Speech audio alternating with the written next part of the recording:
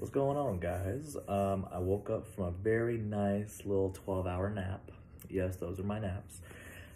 Just see this little disheartening post on Facebook. Someone posted anonymously that they received an email from a company that they don't think was real, and then they got into an argument spat with their subcontractor about pay and pay dates, and ugh. Anyway, so I'm gonna make this video. This is pretty much gonna be about etiquette. Again. Yeah, I know. So the majority of you, I'm glad, because a lot of you actually have professionalism and a lot of you know exactly how to conduct yourself as professionals.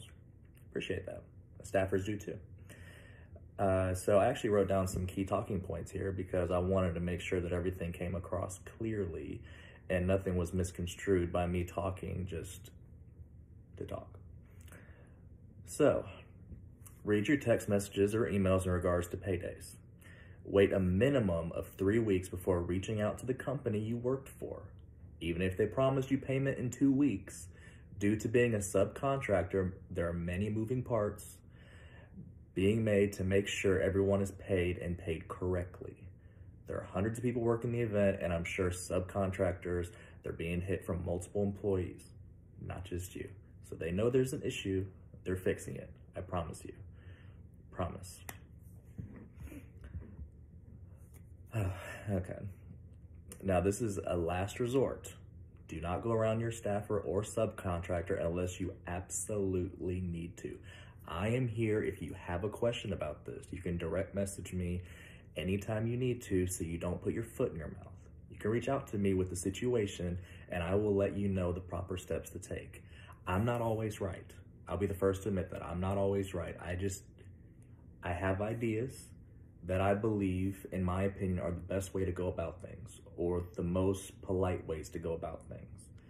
So if you have an issue with the staffer or emails or about pay or anything, don't vent to me about the staffer, who they are, just let me know the gist of it. Say, hey, I got this email. It doesn't seem right to me. What should I do in this situation? And I will give you the best advice that I possibly could for that situation. Okay. Let me continue. All right, at the 3-week mark, if the subcontractor has not reached out to you with any correspondences, then you can reach out to the main company as a last resort. And the proper way to go about this, in my opinion, would say, hello, I work for this event for this company. You may not have the information. However, would it be possible to know if payments for employees have been sent to the subcontractor I worked for? Thank you for your time. You have a great day. And you put your name and your number right below it. That way they know exactly who they're talking to. No anonymous posts. Ever. If you have an issue, you state who you are, your phone number, how to reach back to you, and you ask them a direct question and they will directly direct it towards you. You are a person, you are not a robot. They will answer the question. Most of the time. You email one time. Not every day, not once a week. You email that main company one time.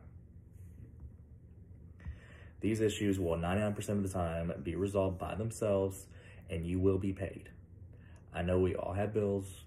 We all do event to event. We all have bills to pay, and a lot of us live paycheck to paycheck. I get it. Trust me. They say they're going to pay us in 2 weeks. I would love to be paid at that 2-week mark. 70% of the time, it does not happen. And it's not the subcontractor's fault. All right. It's just how some things get mixed up in accounting. Some things just go the wrong way, and the subcontractor are the last ones to know. And then you follow that as being the really last person to know. So it's not their fault. Do not blame the staffer. Even if you post anonymously, you will be found out. All right, we all know you have talked to different people that you worked with at your bar, managers, or you texted friends that have worked the event. You will be found out. I promise you. You will be found out. Ooh, my hair's sticking up. All right, so you will be found out, okay? And you will have lost that source of income if you are found out.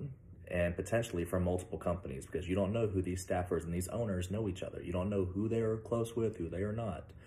The majority of these companies use event aces, and event aces will hopefully take care of it. and other subcontractors will as well. The main companies will absolutely not tolerate it. Absolutely not. Always be professional. Do not bite the hand that feeds you. These subcontractors, these companies, these events, they pay your bills. This is great money that you are making from these events. Even if you think working 3 days and making $1,000 is nothing, it's trash. Trust me, I have been there. I used to think that too, when I can work a 3-day event and make $2,000-3,000.